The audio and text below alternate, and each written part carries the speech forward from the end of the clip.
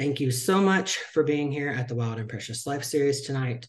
I'm excited, as I am every time we have this series, and you're going to have a great time. I promise you that. So, as you know, I don't do traditional intros. I do intros, but I won't be reading bios. So, let's get it started. Our first reader of the evening is Paul Tran. And Paul, it was fabulous and an absolute treat to get to hear you read at the Miami Book Fair last year. I thoroughly enjoyed it. I'm going to take you back to 2020. An interviewer had this to say and asked you some questions. The interviewer said, I'm interested in the process of poetic investigations that don't turn up something immediately or at all, too. How do you think about your pieces holistically? Do they have overarching categorical questions they seek to answer as a collective? And your work features a host of killer last lines. Conclusions. How do you think about these endings using the conceit of the investigation? How do you know when you've overturned the last stone for a particular piece? And I enjoyed what you had to say. You said this: I see in some ways my journey as a poet as that of writing a poem across a lifetime.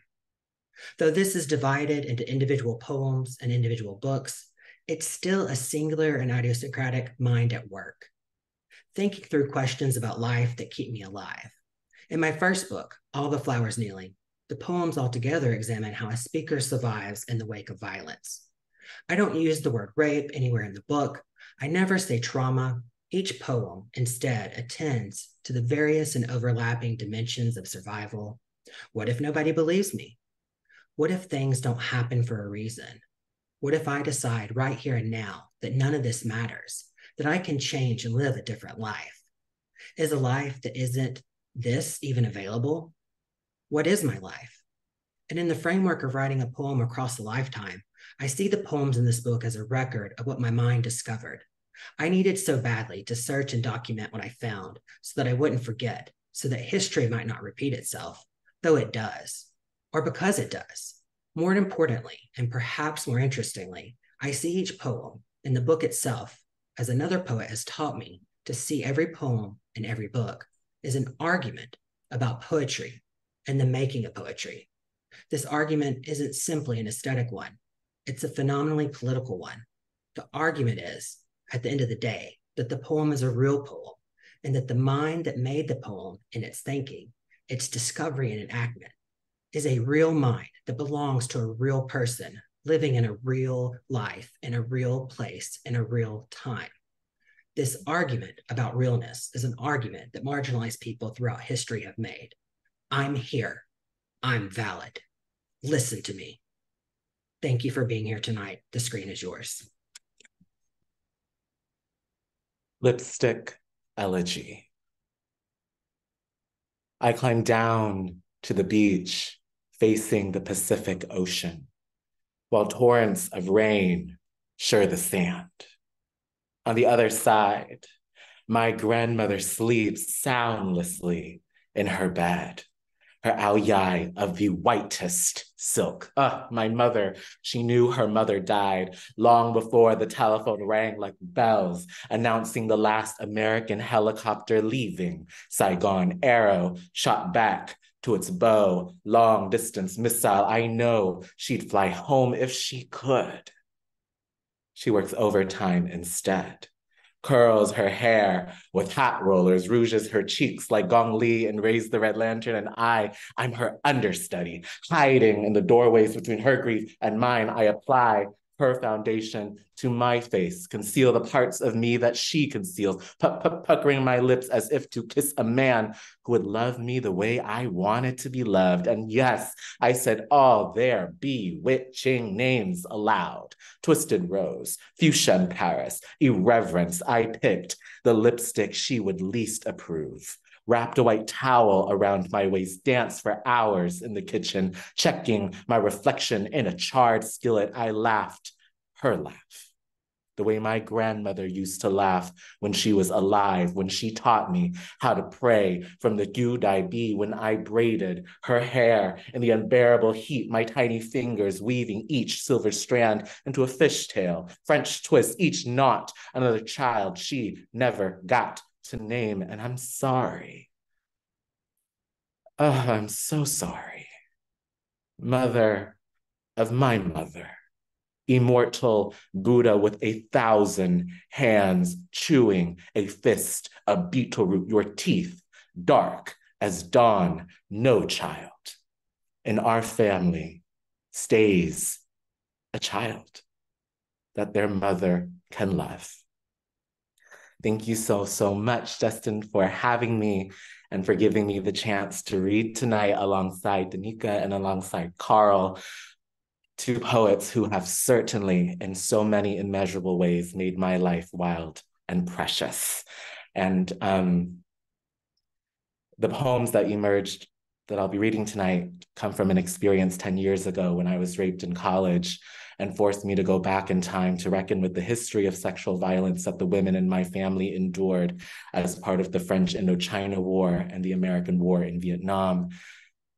But I, as you said, don't use the word rape in this book. I do not use the word trauma because this is a book about love and survival. And it's a love letter to them. It's a love letter to women who cross oceans to build new lives for their families. It's a love letter to queer and trans people of color who every day have to invent their lives out of what seems like nothing. And tonight, it's also a love letter to Carl and to Donika and to all the folks in the Zoom room. And because honestly, without them, I would not have been able to rise from where I was to where I am now. And so in the spirit of this being one wild and precious life, I'm going to do something I have never done before, which is read a poem from the book that I've never read before aloud. And it's the first story my mom ever told me, the story of Scheherazade, who many, many millennia ago, the myth comes to us that a sultan, scorned by love, took it as his mission to show his might by taking to bed a different woman every night and killing her in the morning until he arrived at the doorstep of Scheherazade's home, where she volunteered in her sister's place. And as she entered that chamber, she begins telling him a story. And inside that story was another, and inside that story, another. And when dawn came and she was ready for her end, he was so enraptured by what could possibly happen next that she survives her death in order to continue telling her stories and to do so for what would become the Central and South Asian collection of stories, 1,001 Nights. And so, because from Scheherazade, we get narrative devices such as the frame story or the cliffhanger. The poem in which she appears is a sonnet crown with a sonnet crown in it. I've been told that my poems are too long, and so I will not be reading the sonnet crown inside a sonnet crown tonight, but I will be reading selections from it. And so this is my last poem, and it's called Scheherazade, Scheherazade.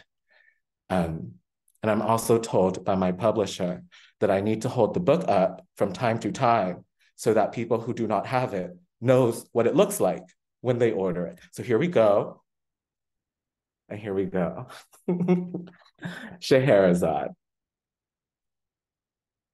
Far from the beginning and nowhere near the end, I'd lost count of the nights I spent in that room, knowing no more or less than I did thousands of nights ago, when I thought knowledge still meant something. In what was then my relentless pursuit of meaning, though I knew meaning couldn't be found or given, but made from what typically in my limited and limiting experience presents as meaningless, just as the image of the face in the mirror might have been had I not likened the image to a swan in a lake, or said I was the lake. Ha! I was the swan, the mirror, the face. What more was there to know? After what had been a long journey in silence, the driver asked me, what was I doing there? I told him I was a poet. I was there for a reading. I was going to read a poem I wrote about Scheherazade. He asked me to explain what I meant. I told him the story, how my mother told it to me when I was a child, how I had no idea it was her gift to me. How to survive, we told the story of our survival. He looked at me. I saw him look at me. Yours isn't just a story about survival. He said, yours is a story about love. In my version of the story, Scheherazade had no plan. As she waited for the king to come, the moon rose, the candles burned, the moths gathered. In my version of the story, Scheherazade slipped from the bed. She, at the window, leaned into the wind like the tulips in the garden. There was loss at the heart of each blossom. In my version of the story, Scheherazade, bored with sex, with waiting hour after hour for her little death, asked if the king had heard about the child born to a woman named War. In my version of the story, Scheherazade said a man named Beauty abducted the child. Beauty left the child to die alone in a land where they could not speak or find their way home. In my version of the story, Scheherazade, pushing his hair from his face, informed the king that war brought fire down on every hill and valley, canyon and cliff, searching for the child. In my version of the story, Scheherazade, when the king doubted that someone would destroy everything in their path for another, asked if he wasn't also doing that because of love. In my version of the story, Scheherazade extinguished the candles. The smoke looked like moths in the moonlight. The king asked what love is. This, she answered. He asked what happened next. She said, and then? Just like that moment when he went limp inside me, the torment of his body and his mind coming to a stop, as if a scorpion seeing a mouse in the desert, the tail like a whip drawn back, the poisonous barb coming down, but not before the prey opened its mouth to take the sting, to tear through the predator, sending a cry hundreds of feet into the night, the air suddenly alive. All that I felt and denied was over, just like that.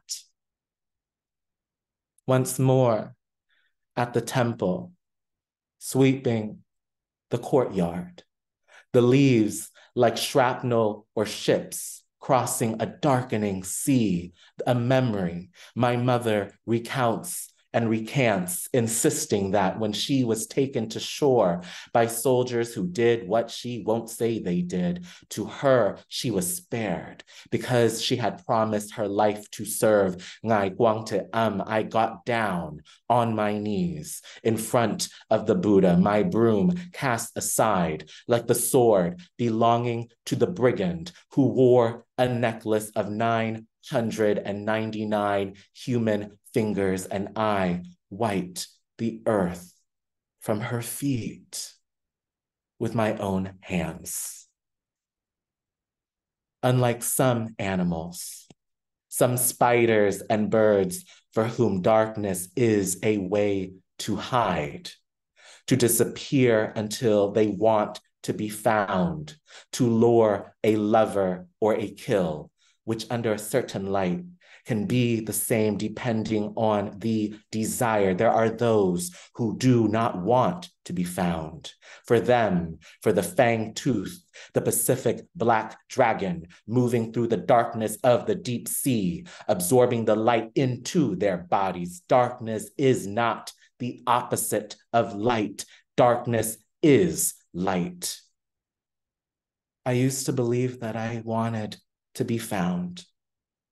I rented a room in a basement where, with the door ajar on all fours, a man pretending to be my king could do what he wanted. Darkness, light, I'm not sure what I believe anymore. My mother's name is Giang. My father's name is Mi. Giang comes from the Vietnamese word for war. Mi comes from the Vietnamese word for beauty. I'm a child of war. I'm a child of beauty. Beauty took me from war. Beauty left me. War found me. I left where I come from. I found other wars and other beauties. I took me from them. I took me from me until I learned to take me with me. Giang comes also from the Vietnamese word for victory. A mystery is a story. A story is a mirror. A mirror is a poem. A poem is a pattern. A pattern is repetition. Repetition is emphasis. The emphasis is the reason for repetition. Repetition is also a break in a pattern. Breaking a pattern is the reason for a poem. A poem is a mirror I use to look not at, but into myself, my story, mystery. I too will be victorious, like my mother, like Scheherazade. I'll survive in the end. I'll survive the end. Even when I was helpless, I was not hopeless. Always, I'm told there's more to know, to feel, to do. Today, before dawn, I'm listening to the water as I wash and dry and stack each spoon atop the other, amused by the exactitude of their design. How such things exist in this world where unbelievable things occur and recur without design or exactitude is no longer, at least to me, a matter of how, but of belief. Years ago, I learned of the painters who painted over their paintings. Historians, they call it pentimento. I call it being alive. Listen, you will understand me. Thank you. Thank you so much for that. So I'm going to ask our next reader to unmute. Donika Kelly is our next reader, and I can't wait since I just moved to Asheville and you are reading in Asheville tomorrow, so I'm going to get a double dose this week, so I'm excited to actually get to meet you in person tomorrow.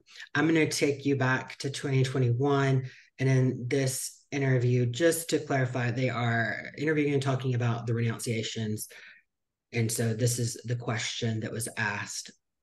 How did you practice self-care, and how did you keep yourself safe while delving into such sensitive material? And this really, really stayed with me. And so this is what you said. Once I knew I was going to be writing poems about my memories in childhood sexual abuse, I made sure that I had a therapist. I worked closely with my therapist to talk about the things I remembered and questions I had and underlying emotional concerns that were bringing these memories up.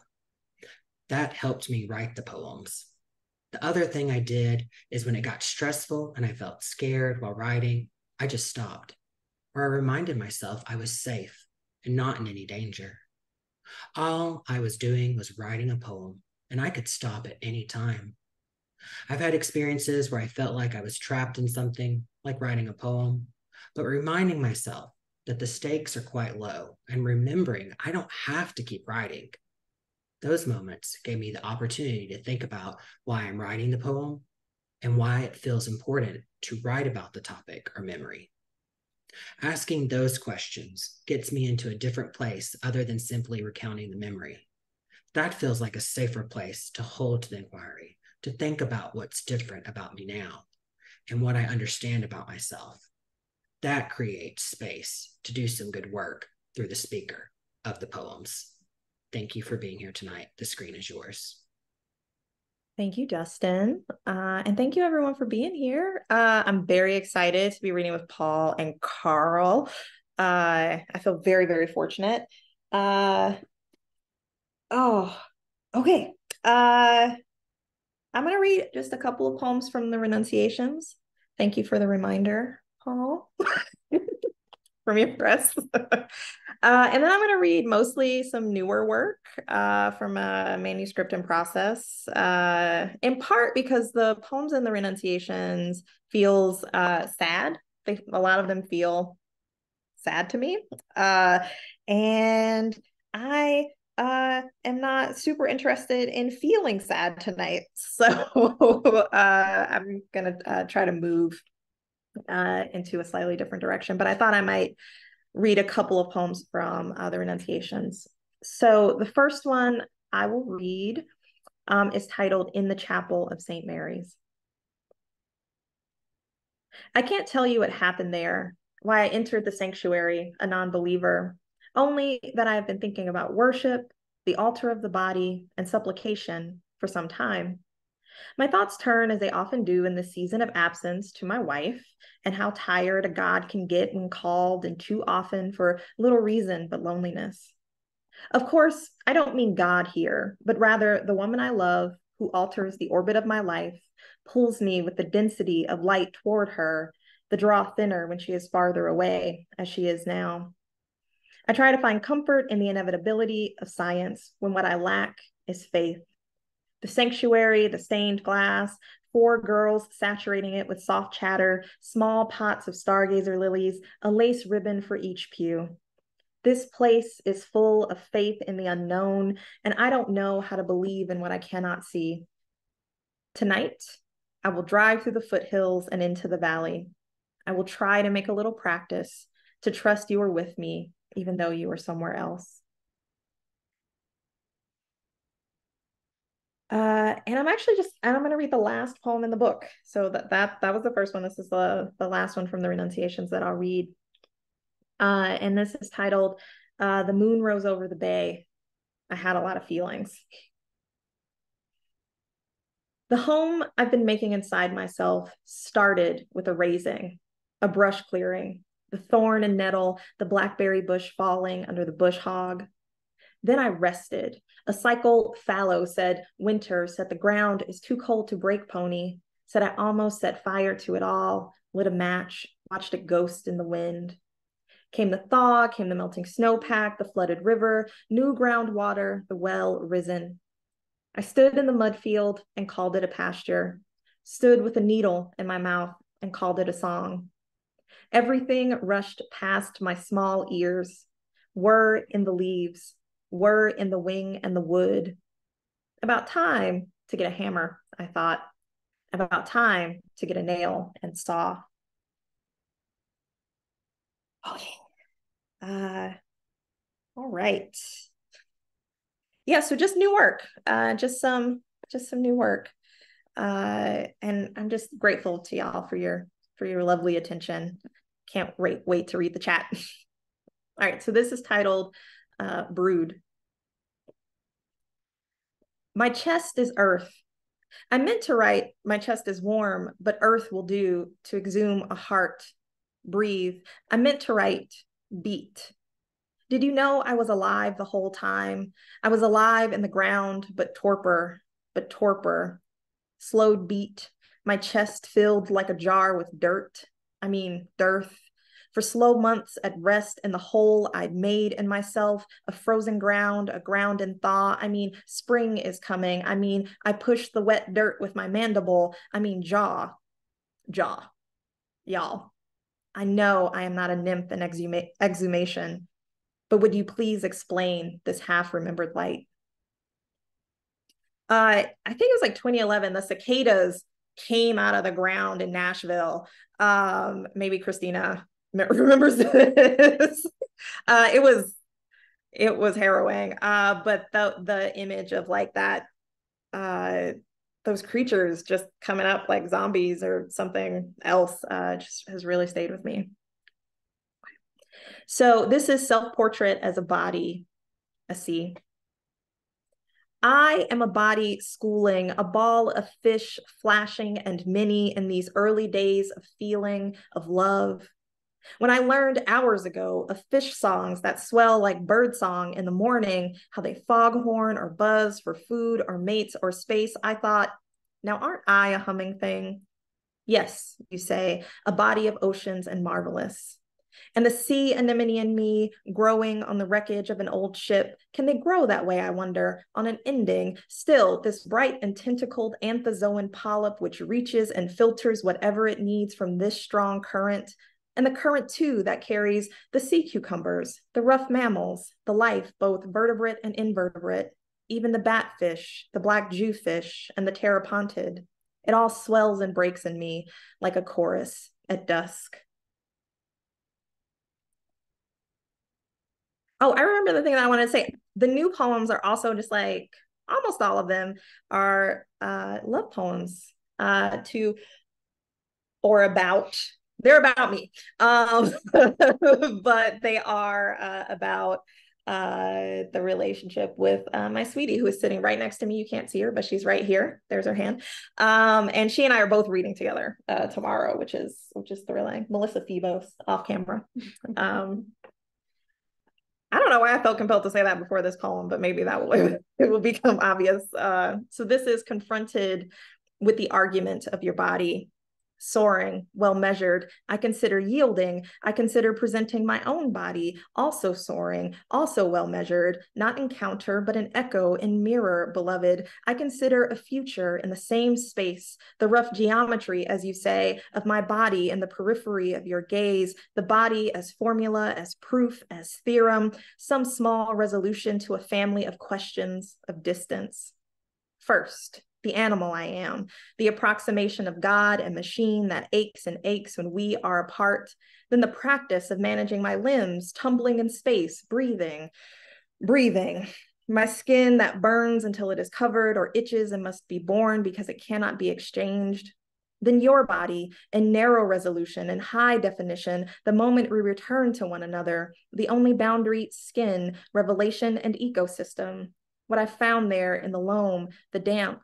Of course, I'm talking here about fucking, shattered as I've been on the crest of wanting to be inside you. I'm talking, of course, metaphysically, how every part of you feels against my tongue, how you close around my hand, another way of saying that when I am inside you, I am no longer tumbling, but an animal, bass and humming, free from the conceit of reason.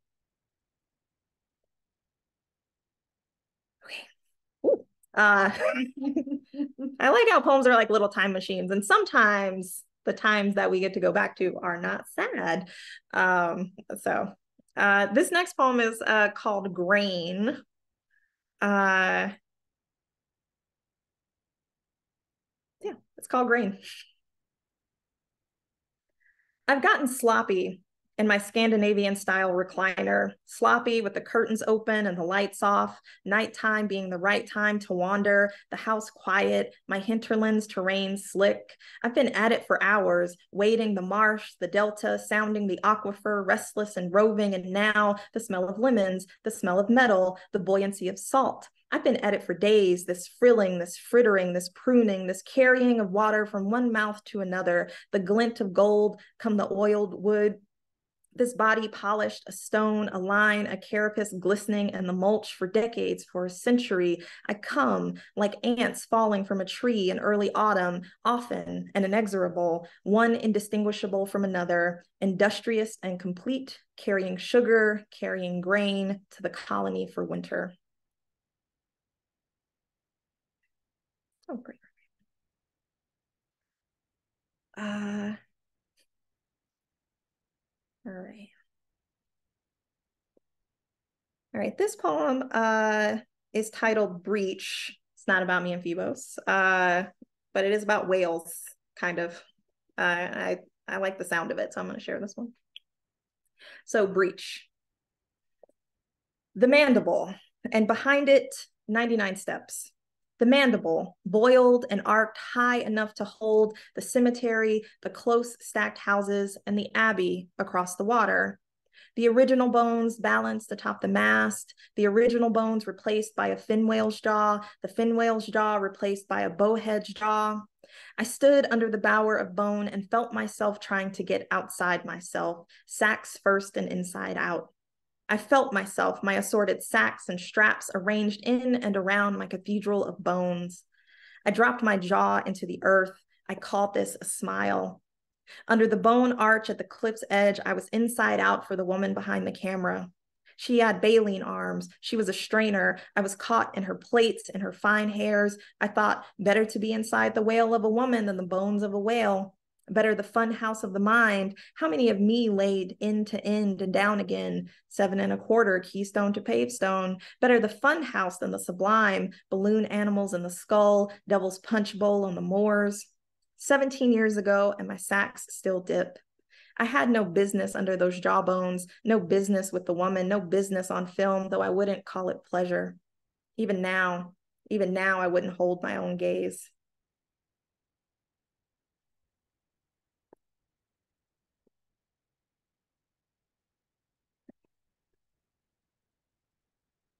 I love you. I miss you. Please get out of my house. Maybe I'll have this experience. Maybe you have a sweetie and you need alone time. And we really like this title. And I like reading it, so I'm gonna read it one more time. I love you. I miss you. Please get out of my house. Nothing today hasn't happened before. I woke alone, bundled the old dog into his early winter coat, watered him, fed him, left him to his cage for the day closing just now. My eye drifts to the buff belly of a hawk wheeling as they do in a late fall light that melts against the turning oak and smelts its leaves bronze. Before you left, I bent to my task, fixed in my mind the slopes and planes of your face, fitted in some essential geography, your belly stretch and collapse against my own, your scent familiar as 1,000 evenings. Another time, I might have dismissed as hunger, this cataloging, this fitting, this fixing, but today I crest the hill, secure in the company of my longing. What binds us stretches, a tautness I've missed as a sapling, supple, misses the wind. Okay. So 2 more. And again, thank you for your wonderful attention. This is titled, What is the Measure for M? I catalog what I cannot capture.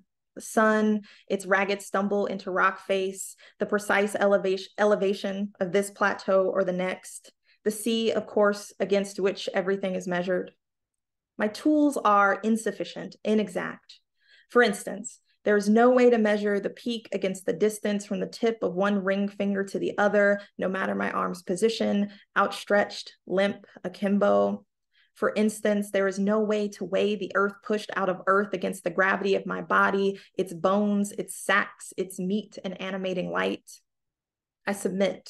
I do not constitute the mountain, this in spite of the palette of old quilts and newly fallen maple leaves I've made at its immeasurable base. I submit.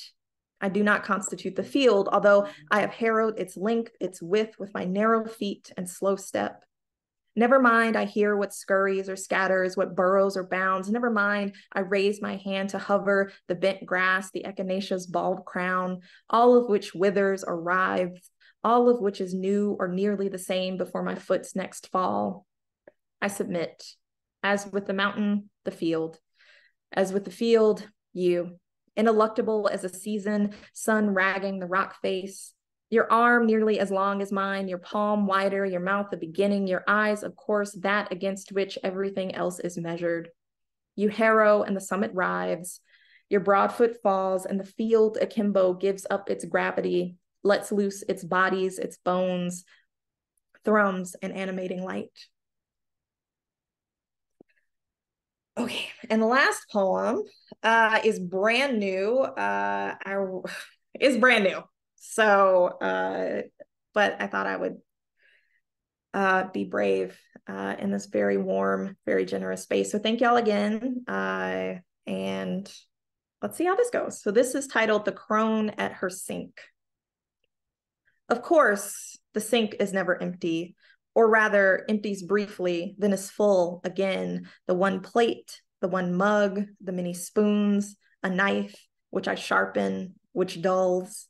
Outside the window, night clatters, comes, the water drained, metal too, me too, sunk in the bed's shallow mouth, the pit I've worn into the ticking, the night like a sink, full, trill of air, rushing the spiracle, swelling the throat pouch, a silent wing, then scream, wet paw in the litter, in the brush, like the night I sink, small hollow in the throat, full of water, turgid, full of metal too. I feel with my paw the small holes of my body, the small ponds, the bank beside, feel with my wing a shallowing cup, the spoon's horizon. I swallow, knife of the mind, which I sharpen, which I dull, a sword. To myself I say, choose. Do I empty? Am I full? Thank you. Thank you, sweetie. Thank you so much for that. I'm going to drop in the chat really quickly, just the housekeeping stuff. So reading schedule, Facebook links, Twitter, Instagram, all that stuff. We have a link tree, save that link. If you enjoy the Wild and Precious Life series, please just share a link about it, tweet about us. That's all I want. Don't want your money. Just want some free publicity on your social media accounts because it's the best way to get people to tune in. We have a reading coming up on September 20th and on the 18th of October. Have that information in the chat. But also you can find that if you go to that link tree because it'll take you to our schedule page on the Wild and Precious Life series website. So I am going to ask our final fabulous reader to unmute, Carl Phillips. And so Carl, for your introduction, I have two interviews that I'm going to reference. I'm not taking you that far back. For the first one, I'm only taking you back to the summer of this year. You were asked, you have called poetry pattern language. What does that mean? And this is what you had to say. A poem is made of patterns, and the meaningful interruption of those patterns, there's sound, there's diction. A certain word might keep reoccurring. A certain image could come throughout the poem at different moments. And the artistry of writing a poem is getting those patterns to work in such a way that you condition the reader's expectations and you meaningfully disrupt those expectations at different points. There's actual motion. And that's a poem that lifts off the page. So now I'm going to take you back to 2020. And the interviewer had this to say and asked these questions. Given your personal background, sexuality and ethnicity in particular, I imagine there being trials and obstacles that you have encountered. Do you have any advice for writers facing similar struggles? Would you agree that your poetry has opened doors for the writers hoping to make an impact as you have? And I liked what you had to say. My advice is always to write the poems you absolutely have to write, without regard for how others will receive them. That's the only way to write honestly, I believe. And then it's important not to have expectations about audience. I really have only written to myself which means in the beginning that to write was a way of understanding myself and the things I was grappling with. I didn't even think I'd be sending poems to magazines or having them in books. And not every reader has been a fan of my poems by any means, but I'm gratified to realize that there are readers out there, and especially gratified to know that my poems have opened doors for other writers. But more importantly, for other people who aren't writers at all. I've been told that my poems have helped people feel seen and less alone, and that's given them the courage to move forward. I feel incredibly lucky to think that's true. And we're incredibly lucky to have you tonight. The screen is yours. Thank you, Dustin. Can you hear me? I guess that's yes. Okay. I'm always worried about Wi-Fi for some reason. I live in a cowboy town, so everything's shaky. And thanks for that introduction. I have to say, I just finished teaching my prosody class this afternoon, and the last thing I feel is smart about poetry, to be honest. But, we'll try. Just read some poems. And thank you, Paul and Donika, for those stunning readings, both of you. And I'm very honored to be reading with you. So thank you. Okay, I'm going to read mostly from my book, Then the War. I guess we're supposed to hold it, right? And but I'm going to also read some new poems from a book that's coming out next year. So like 3 poems from a book coming out next year. But I don't have the book to show you, so don't even have a cover. So I'll just start. I'm just going to set my little timer. Because if I see the clock moving, it keeps me scared. Okay, this is called Like So. From attention to adoration is a smallish distance. And yet no arrow, no boat with sail can cross it, like the mind's insistence. We'd reached the marshes by then that all the dead must come to. I could see my face tilted there, like a solar eclipse viewed indirectly, which is the proper way in a basin of water. You must hold it steady, keep the basin safe from the wind's reach, its competing powers of revelation and distortion. Quick. Vikings. The Vikings thought the wind was a god, that the eyes were holes. A window meant a wind eye for the god to see with, and at the same time through. I used to hate etymology. What's the point, I'd whisper. I was quieter back then, less patient, though more easily pleased. I am pleased to have been of use, I used to say to myself, after sex with strangers. Leaning hard against the upstairs window, I'd watch them make their half proud, half ashamed-looking way wherever.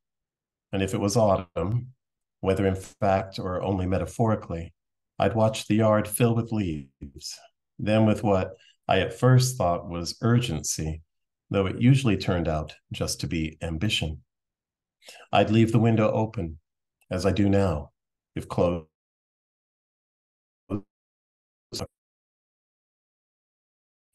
Which of the many I've tried remains the best way I know still to catch a wind god breathing.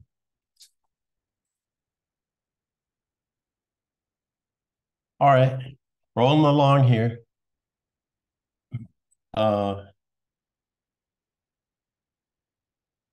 gonna read a poem called Storm.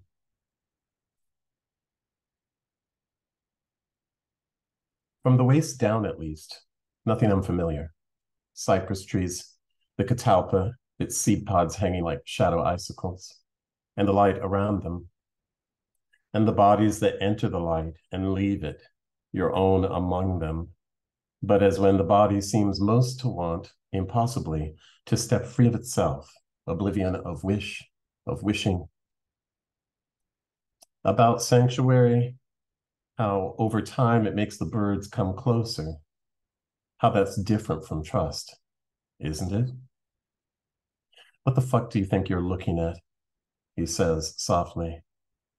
What a thing to say. The mind protecting itself by shutting down an intimacy that most likely won't be returned. Why expect it? As if that were the mind's chief purpose, to resist a fall, though falling's what the body does best, is quick to rise for, moving toward you with all the ceremony of many wings at once outspread, a holiday descending. The dark adjusts itself, settles its wings inside you. The shadows that strut the dark open and fold like hope, a paper fan, violence in its pitch and fall like waves. Above them, the usual seabirds, their presumable indifference to chance, its blonde convergences. As when telling cruelty apart from chivalry can come to seem irrelevant, or not anymore the main point. He touches himself here and here, directive, turns his face away. It can look like ransom. Now it looks like privilege, now recklessness, now triumph, gravel and blood, humiliation, lovely, now strict refrain. He taketh my hand in his.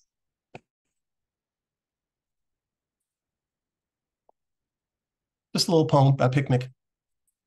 That's how it started out anyway. Okay, here's something shorter. It's called And If I Fall. There's this cathedral in my head I keep making from cricket song and dying but rogue in spirit still bamboo. Not making.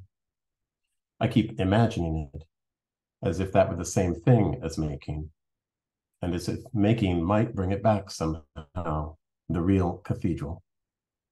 In anger, as in desire, it was everything, that cathedral. As if my body itself cathedral. I conduct my body with a cathedral steadiness. I try to. I cathedral. In desire. In anger. Light enters a cathedral the way persuasion fills a body. Light enters a cathedral the way persuasion fills a body. I live next door to a cathedral, literally. So kind of gets in the poems. I had to make myself stop using the word. All right. The title of this poem is If It Must Be Winter, and I got the title from a line from Linda Gregg. She has a poem whose last line is, if it must be winter, let it be absolutely winter. So just giving some credit where credit's due. If it must be winter. Not crowns, not conquests defined in terms of how many fear you or fear to say otherwise. Not by these will you know your own royalty, but in smaller ways, how to the least gesture there's more power than seems reasonable, though it will feel deserved. So I was told, and they have not proved wrong. I've but to open my hand, bees come to it, the slick fur of bees assembling as toward an honor in no way expected, though each time the honor remains mine, as if almost it should, as if certain privileges had to do with destiny. Do I believe that? Do I? My hand a sea, across which the wings of the bees flash like signal flags, whose patterns, instead of translating, I make up my own translations for. I shall do as I please. As a lovely argument can make a difficult truth more clear, if not more sweet. Though is there not a sweetness to clarity that can almost make the truth seem worth it? To say I'm not quite sure makes me no less king here. Sometimes I open my hand and there's no sea at all, just a windy plain. What appear to be dust storms crossing it turn out, on reaching me, to be the disappointments, all of them, that I never intended, each one on horseback, my cavalry, each face raised toward mine, as if awaiting command, hungering for it, forgetful or stupid. I can see no difference. Look away from me. I haven't said you can look at me. I don't mean that to you. That's how the poem ends. You can keep looking. Though it's unnerving, I have to say. This poem is called Fist and Palm. And that's what it's called. You kind of have to imagine riding a horse, except the horse you're riding is you. One part of you is the horse, and one part of you is the rider. Fist and palm. There are plenty who'd hardly recognize me now. I used to be that cruel, by which I mean I was frightened mostly, and now I'm mostly not. Joy, if only flickeringly, each day astounds me. The man I used to be dismounts, relents for a bit, before digging his boots, streaked with longing, my own longing, what I can't help, hard into my sides again, into the man I've become. His way of reminding me we've only stopped for rest, a short rest, some water. We've years to go still. He has his job. I have mine. Speechlessness is not an option, he whispers into my ear. He spits on the words themselves after, as if to make them stay, or just to make sure I'm listening. But I'm always listening, as I always obey. Isn't this obedience, these songs I've built from things too difficult to speak of?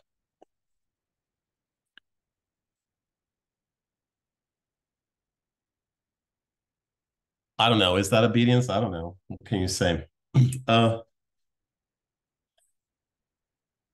This set list has changed a lot of times, so I keep staring at it and thinking, don't read that, don't read that. Okay, I'm going to read a poem called Fixed Shadow, Moving Water. That's what it's called.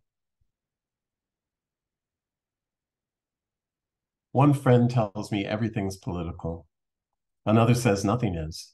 We just make it political. By we, he means human beings, I assume. What's political to a fox curled in sleep, or pond, or sycamore in winter with no leaves left to stop the snow falling through it? I have loved you for less time than I have loved some others, but none more deeply than you. No one more absolutely, which, as if inevitably, amounts to a hierarchy of sorts, doesn't it? Value, then the power that comes with it. Soon enough, the distribution of power. Who gets to do the distributing? But if we can make of tenderness a countervailing force, the two of us, if we can make from tenderness a revolution, what's the end? Because who knows? All right. So really, this is the last poem. So I think we're going to be a little under 15 minutes, but it's no crime to read a little shorter. It's called Defiance, and I